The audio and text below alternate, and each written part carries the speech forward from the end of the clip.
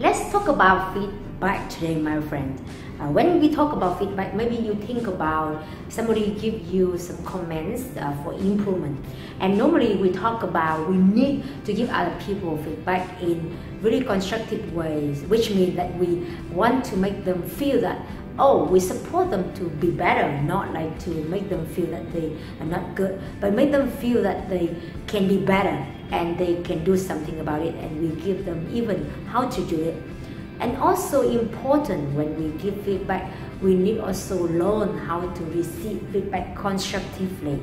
And today we're going to talk about that. And the reason I do this video because recently I got a lot of feedback, and especially today when I make this video, I got a feedback from a senior person, a lady, and I really respected her when she shared with me. She thought about what I had been doing, and she wanted me to make it even clearer in the way I communicate.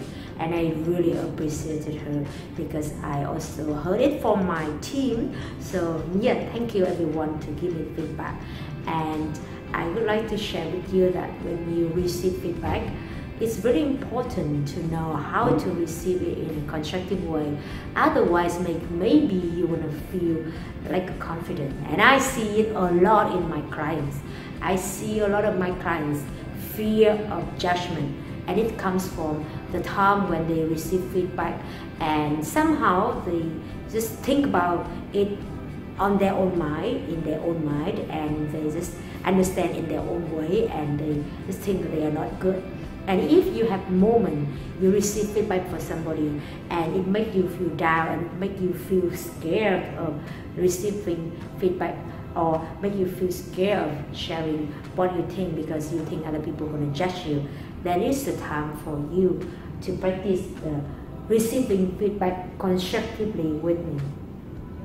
And the first step we want to do when somebody gives us feedback, the first principle, don't take it personally. So for example, after you're giving a speech, somebody say, I don't really get that point. And if you keep thinking about that, you took it personal, you think that you are not good, and you started feeling like, oh, I'm not good, and you started giving yourself an identity, that is so dangerous. Not because you are not good, but the performance during that time is not effective yet. So not because you are that person, but the behaviors, it's not you, you can change. So for example, today I got the feedback from the lady. I could think that I am that person, but actually just because of my behaviors. And if I really want to change it, I change it. And it takes time, but it means that it can be changed. So if you have had a time when you heard somebody say something and you take it personal, you think that it's you. No, it's not you, but it's the behavior. So my friend, first step. Oh, this kind of picture. You want to see the comment to reflect your behaviors, not your identity. Okay, behavior.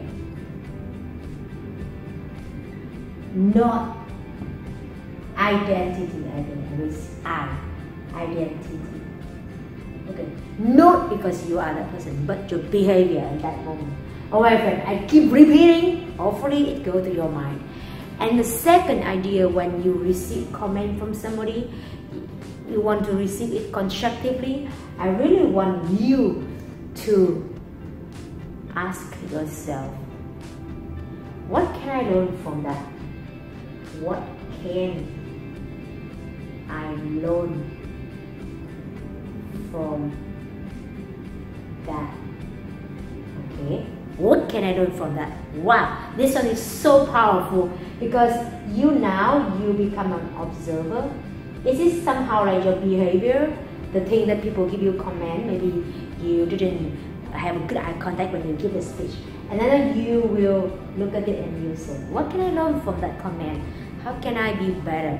You ask yourself, what can I learn from that? And when you ask yourself that, you step out of that situation, you become an observer, a learner, so you feel like less stressed out because you're a learner. So learner always learns better. So you want to ask yourself, what can I learn from that? And after that, you may want to ask the person, can you tell me more about it? You want to ask the why. Okay. What do you think that way? Maybe she said like, oh, I didn't see that you said that clearly. I said, can you tell me more about that? What did make you not feel clear? And then you ask the question to understand more, and then you even ask them, can you tell me about what should I do? Yeah. So ask the person, give us a comment. The solution sometimes can be a great way because it makes you out of the thinking that you are not good, and now you become a learner and you become a person who are able to receive the feedback and you respect them. And make sure, my friend, when you receive any comment or feedback, you want to also ask the people you chose, your mentors, the people who chose your ability, and not everyone. You don't need to ask everyone for feedback. You want to ask the people who are already successful in the journey. You want to ask the people who have a positive mindset. You want to ask the people who believe in your ability, your unlimited power.